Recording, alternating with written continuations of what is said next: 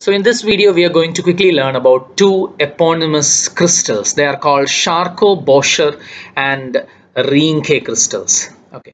These two are basically eponyms, so we'll just have a look at the origin of these two names. Charcot, Böttcher has the names of two scientists. One is Charcot. Charcot is a French neurologist and anatomic pathologist, and you may come across the name eponymous names related to Charcot related to so many diseases and pathological bodies. For example, you have Charcot-Marie Tooth disease, or Charcot's disease, Charcot's joints, Charcot-Leyden crystals. So many eponyms are there related to Charcot. And this is Böttcher. Böttcher is a Baltic German pathologist. And this is Reinke. Reinke is a German anatomist. And Reinke crystals should be differentiated from other eponymous names which has Reinke. For example, you have Reinke's edema, which you find in Reinke space. Okay, these two are terms that are related to the larynx, okay, to the vocal cord. So these two terms are ones that you will learn in ENT.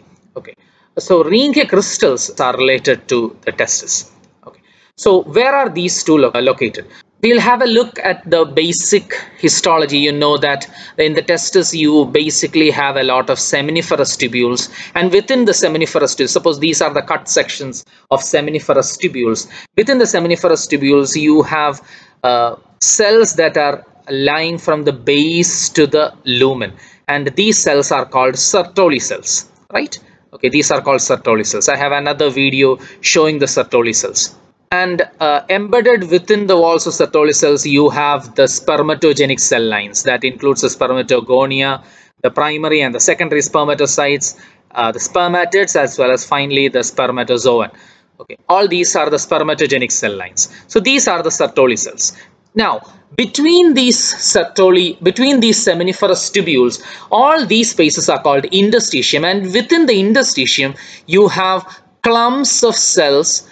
These are not usually these large, but I am drawing this a little bit large to show these crystals, to show the location of the crystals.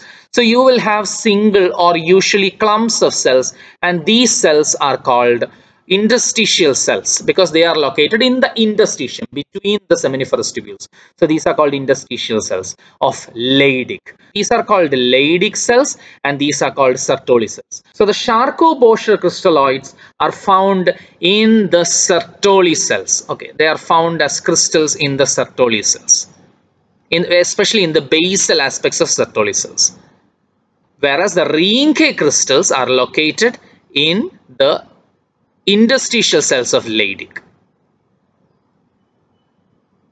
Okay, you usually have a moderate or a moderately sized numerous number of Reinke crystals found in the Leydig cells. So you can remember these with the mnemonics, that the Charcot-Böttcher is found in Sertoli cells. You can remember it with CBS, and you can remember Reinke crystals are found in Leydig cells. RL is ringer lactate. Okay, these two are mnemonics that may be useful. You may use these to remember that Charcot-Böttcher is in Sertoli and Reinke is in Leydig cells. Now we'll have a look at these in the electron microscopy. So these are the Charcot-Böttcher crystalloids. You can see these are basically aggregates of small filamentous structures, and these are called Charcot-Böttcher crystalloids. And they usually, you can see the cytoplasm merging with the crystalloids over here in these arrows.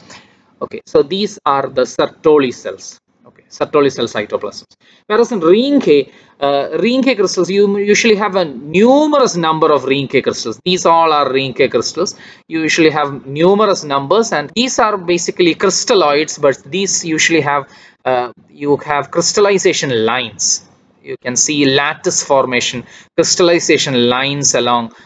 These lines are called crystallization lines. So there are a clear lattice formation of structures in the forming the Reinke crystals.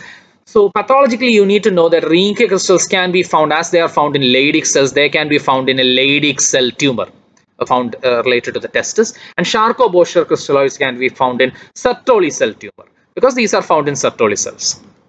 So that is a pathological importance. So these two can be considered also as pathological bodies that can be found in tumors. Thank you.